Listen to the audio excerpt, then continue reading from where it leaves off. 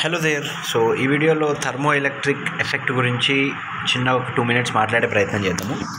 So we have a class of materials called us thermo electric materials. So ఈ మెటీరియల్స్కి ఉన్న property ఏంటంటే, ఈ మెటీరియల్స్కి సంబంధించిన 2 డిఫరెంట్ నోడ్స్ దగ్గర మనం కానీ 2 డిఫరెంట్ టెంపరేచర్స్ని మెయింటైన్ చేయగలిగితే, ఆ 2 టెంపరేచర్ని మెయింటైన్ చేస్తున్న పాయింట్స్ మధ్యలో ఒక ఈఎంఎఫ్ జనరేట్ కావడాన్ని మనం చూస్తాము. That EMF will be called us thermal EMF because it is being generated thermally with the presence of temperature gradient.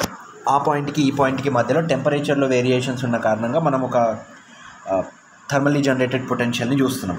And దీన్ని క్వాంటిఫై చేయడానికి we have got a relation which is represented with symbol SC, and it is called as Seebeck coefficient.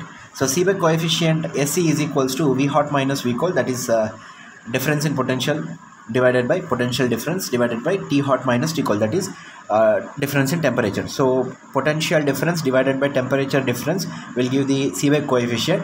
కాకపోతే what we say is, మనం V hot minus V cold is equals to V అని mention చేసుకున్నాం. ఎందుకంటే in this we are assuming that the cold voltage is 0, right.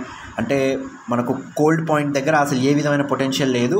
ఉన్న potential అంతా hot point దగ్గర నుంచే, అంటే హాట్ పాయింట్ దగ్గర హయ్యర్ పొటెన్షియల్ ఉంది, కోల్డ్ పాయింట్ దగ్గర లోవర్ పొటెన్షియల్ ఉంది, and that lower potential value is equals to 0 అన్న అజంప్షన్తో తీసుకుంటే Seebeck coefficient SC will be equal to V by delta T. So ఇప్పుడు ఇన్ టర్మ్స్ ఆఫ్ మనం thermal voltage మాట్లాడాలనుకుంటే this V will be equal to SC multiplied with delta T. So this is a small relation that I wanted to discuss in this video.